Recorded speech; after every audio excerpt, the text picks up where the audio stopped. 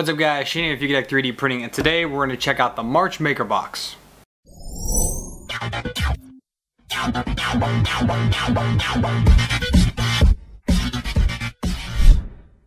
So welcome back guys. Like I said, today we're going to check out the March Maker Box. I really enjoy this box, I have to say. It is so much fun to print with, and the things that you get with it, you never know. I mean, last month's that Bronzeville filament was just absolutely amazing, and I would never have any other chance to test out that filament if it wasn't for this box.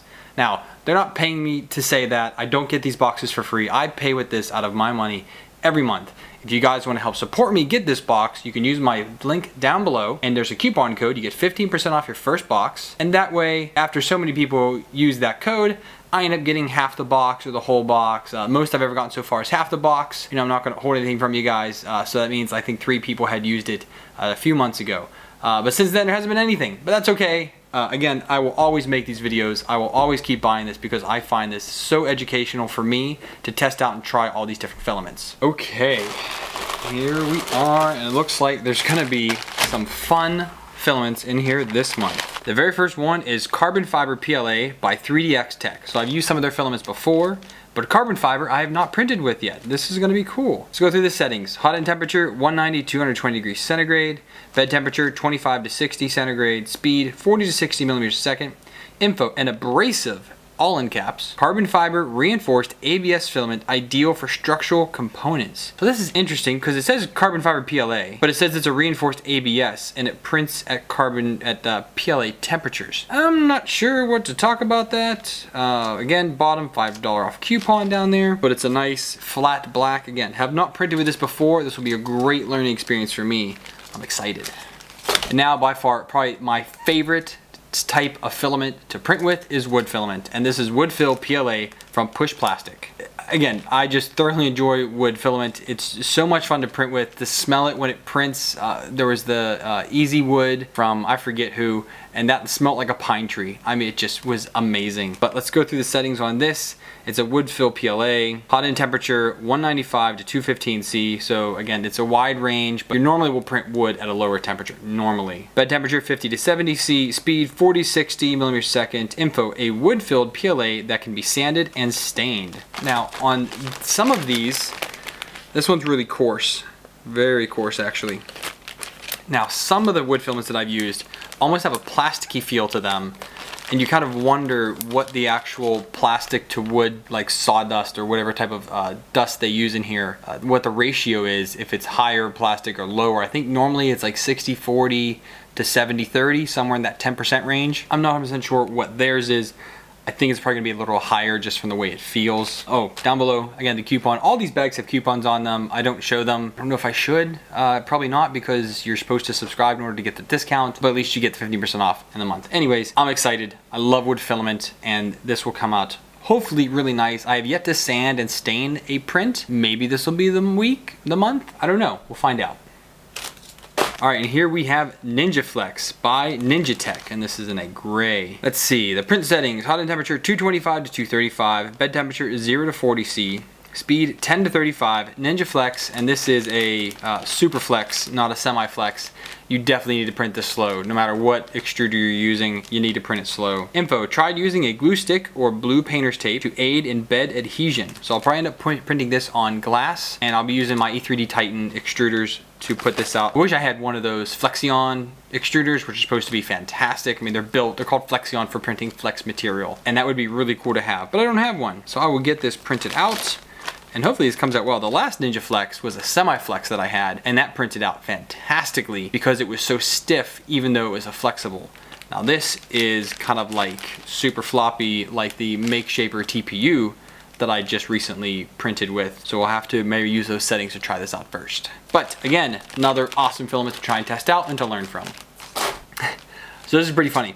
So this is Pearl PLA from Toner Plastics, and I laugh because I received a spool of this from Toner Plastics about a month and a half ago. I did the review, and I'm actually working on editing that video right now to publish next week. So that's real funny.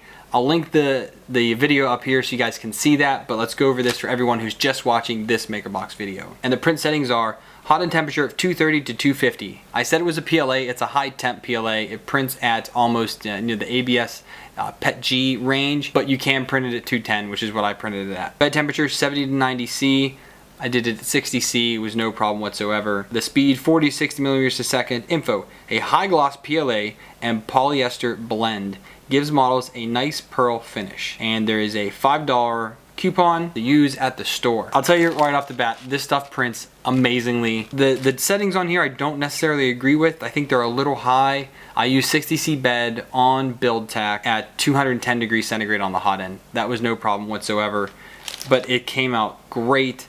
When you use white filament, just kind of a little pro tip for you guys, or YouTuber tip, I guess, not pro tip, I'm not a pro. But anyways, when you're doing any type of white filaments or very, very light colored filaments, make sure your hot end is super duper clean. If not, you're going to get some discoloration in your prints. That's just a guarantee. I've seen it with some of my clean nozzles. A brand new nozzle printing white comes out great. Dirty nozzle, some things are gonna drip off, especially if you're gonna be trying to print this at those high temps. But that is all for filaments. I'm excited. Again, 3 of these filaments are gonna be fun. The one I already know how it's gonna turn out, kind of like last month with the HD glass. Again, I'm super excited. This will be great. Let's do some time lapses and let's talk about all these prints.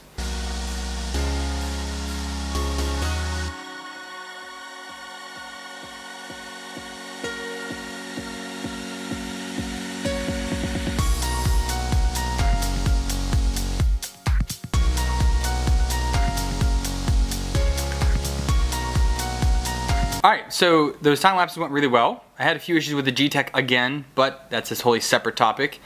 Now, I told you guys I was going to be showing you guys a new filament holder, spool holder, every month. I did not last month, and I wanted to this month, and I had used this one before, but I never showed it to you guys, as far as I can remember without going back to the archives. And this one I really like, but I ended up breaking it. So I'm going to show you guys what I like about it, what I don't like about it, and how I broke it. Okay, so here's the spool holder, and as you can see here, it's broken. Now this is an unbroken arm. See how far down it comes? It goes out there pretty far. And I have that in all the way. You can see here's the different holes that you can mount it in. Now, this was a little too long for all of them, so I went ahead and cut this one down. You can see I only had one hole holding it in, and it slid in all the way down to there, and that's where it came to. This is pretty good. The one hole up would have been better if I would have used this one right here, but that's not what I did right now. And again, if I want to go back and fix this. So I really like how it's these interchangeable arms that you can move and slide however you need them to. I don't like how they're too long, and I don't like how they mount with these only single holes or 2 holes. I got lazy here and tried bending it a bit, and it broke it. So having 2 of them at this point was fine, and then this third one just was a little bit more shallow than the other 2, and this worked out really, really well for tons of different filaments. All the MakerBox filaments fit on this without problem, but again, I broke it. So I need to edit this STL, chop these down, and add a second hole onto here. And I want to use different type of screws, so I might want to look into a thumb screw style in order to make 1 or 2 of these, or 2 of them, easy to come off. Or shave down, as you see this is like a U shape here, shave this down a little bit so you could twist one sideways or twist them all sideways and then lock them down with 2 screws. So there's a lot of different options I could do to play with this, and again, I just need to sit down and actually work on it one day. But if any of you know me, I'm horrible at designing. It takes me forever to work on anything, so it might be something in the future. But anyways, I'll put a link down below. I really like this, but it does need some work to work better with the MakerBox filaments. Alright, on to the filaments. Up first here we have Toner Plastics Pearl PLA, and this just was beautiful. Awesome side layers. The bottom is something to be desired. It didn't turn out as good as I was expecting. Oh, I left a piece of support in there. See how easy that just pops right off there like that. There's a little bit of issues here on the overhang when it goes up, and a lot of PLAs have that issue, so it's kind of to be expected. But the bottom layer came out great. Sidewalls look beautiful. Top layers look absolutely beautiful as well. I really like this filament. If you guys want to, you'll see my review either when this is posted or after this is posted. It all depends when I get around to posting it, but I have a full review on this filament, so please go ahead and check that out. Okay, up next here we have the Woodfill PLA by Push Plastic. And this stuff, again, turned out absolutely fantastic, except right here, this one actually stopped. So this is one of the issues I have with the G-Tech. The current board that's on it, I'm getting firmware issues, and I have to print from USB, so it is saying firmware is unresponsive. I finally just got new parts in today, so hopefully I can get around this, but nothing yet. Either way, here's the finished print, and it looks great. I did not have to change any of the temperatures during the print in order to get different colors. You probably could much easier with this filament, but if you look at the sidewalls here, they just look absolutely fantastic. Couldn't be happier. Bottom layers, great. Here again, a little bit of issues, but this is a very easily sandable filament, and you can sand this down, putty it, do whatever you want if you wanted to finish this up on a print, and it would come out just great. I will also say that printing this filament gives an excellent aroma of wood, and I love that so much. It's so cool to be able to print with this stuff, so I highly recommend checking this filament out. It worked out great, super easy to print with, easy settings, very forgiving, so great stuff. Okay, now we have the gray Ninjaflex from Ninjatech, and this is so cool because you can do this. Crush it, crush it, crush it, and it goes right back. This is a Superflex material. This is not a semi-flex. I call it Superflex. I don't know if that's a real name, but I call it Superflex, and it just absolutely turned out great. There's a little bit of pimpling and a little bit of stringing. I am getting better at printing with flexible filament. I'm getting there, but I'm not there yet. I will be, hopefully one day soon. I'll be able to print these much better, but still, sidewalls came out great.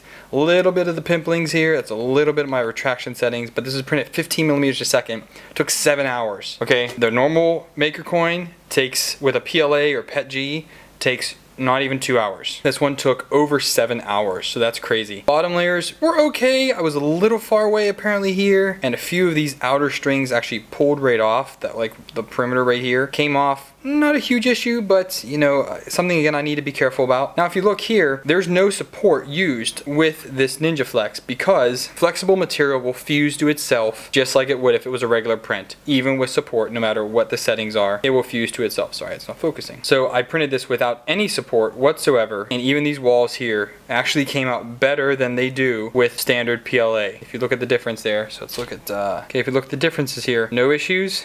See the difference. Seeing is believing when it comes to this kind of stuff. Here again with the Pearl. See the issues on here? You don't see the issues here. The Ninjaflex behaved very, very well. I'm very impressed with it. I would love to try and get some more of this to print with and learn a little bit more. But again, this is a learning experience. This is why I bought the Maker Box. This is why I buy it every month, to learn how to print with these different materials. And finally, my first time printing with Carbon Fiber PLA from 3DXTech, and it came out again fantastic. I did have a firmware issue on the G-Tech, so my first print failed. This is the second print, which again, not the filament's fault, totally my printer, and it came out great. Somehow there was a white piece of filament in there somewhere. I don't know where that came from, but that was there. It handled this better than a standard PLA, but you can see there was still a little bit of issues on that extreme overhang. Not even overhang, it's just rounding up over that cog. In here where the supports were, came out rather well actually. I'm pretty impressed with that. Bottom layer, beautiful. This stuff lays down so nice. I've never printed with any carbon fiber before. The sidewalls, I mean, also turned out absolutely great. I'm very happy with this. I cannot wait to print with more of this carbon fiber material. So there you have it, guys. I was super impressed with the filaments that came this month, so thank you MakerBox for putting together an excellent